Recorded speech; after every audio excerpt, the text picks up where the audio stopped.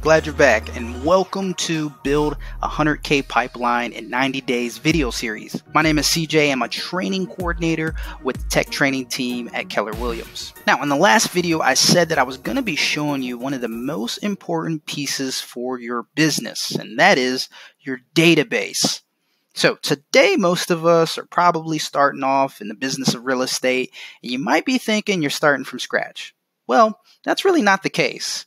Most of us today have a cell phone packed with tons of phone contacts with either family members, friends, old coworkers, that random person you met at Starbucks, and really that's where we need to start. What I'm going to show you today in this quick video are 3 methods to really feed your database, and that's going to be the import file, API sync, and manual add process. And these are really going to help you load up your database. So let's take a look at that first one. That first way is going to be a manual add. So in order to do that, we're just going to go ahead and click on the add contact button in the upper right hand corner.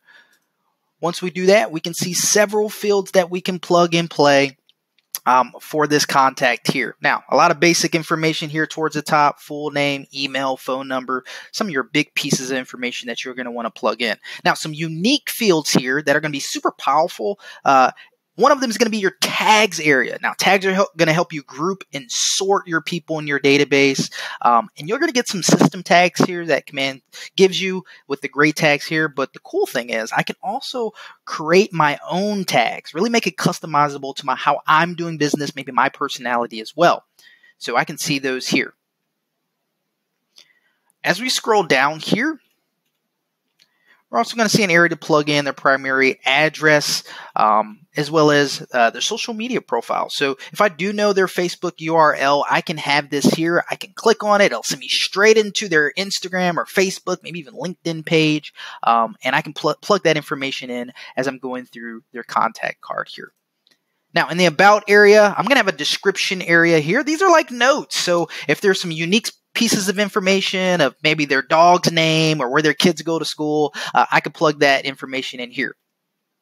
We're also going to have birthday and home anniversary. These are going to come into play as we talk about smart plans in our further videos here. Those automatic follow-up pieces, really giving you that unique touch and feel as you're reaching out to people for the birthday or their home anniversary. So we have those pieces of information to plug in there. And at the bottom here, we can see company name or job title. Why would I need that? Maybe you know 5 or 6 people in your database. You can filter in a certain way and say, hey, let me do a lunch and learn for you, 5 contacts or leads in my database. Go in, you can meet their colleagues and really lead generate from that opportunity as well. So these are some of the ways you can really leverage these fields here for the contact card here to really leverage your conversations and really generate more business for you going forward. All right, let's talk about the second way to feed our database, and that's going to be through this import file process.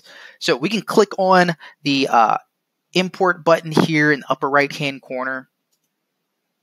And there's 2 ways you can go about this. Either I can go in and click on this download template area here. That's going to give me the option to start fresh. So I can plug in information here on these blank fields for those contact information areas as seen. Or let's say I already have a spreadsheet or CSV file already populated with information. So if that's the case, we can just browse, click the browse button here and pull up that spreadsheet that we already have. And then it's going to prompt this screen here. And what this is doing, it's saying, hey, let's match up the fields on that spreadsheet to those fields in Command. So we can go through and we can see on the left-hand side, my CSV file has first name. All I got to do on the right-hand side is go to first name here. Make sure those are matching up. And as we scroll down, we can see there's several other options for us to match up those 2 areas. All right, and then when I'm done, I'll just click continue. All right, let's talk about the third way to feed our database, and that's going to be through the help of API Nation.